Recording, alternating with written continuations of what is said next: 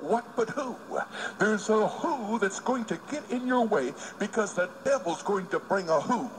I don't care if he brings a hypocrite preacher. He's going to bring somebody to hinder you. I don't care if he's going to bring somebody that promises you love and seduces you, but he's going to try to hinder you. He's going to do everything he can to cause you to slow down and stay in the little place you are. There's going to be people that you've got to run through and say, God, I'm not going to stay here. I'm going to go on in victory. I am going to be blessed.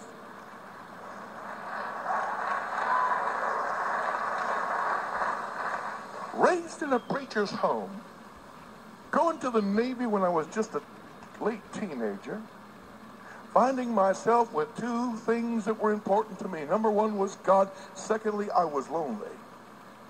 I was lonely and I just wanted somehow to be joined to other people. And I found out that there wasn't many places to join other people. I ended up going to bars for the first time. And when I began to drink, I still remember it. I could get a can of beer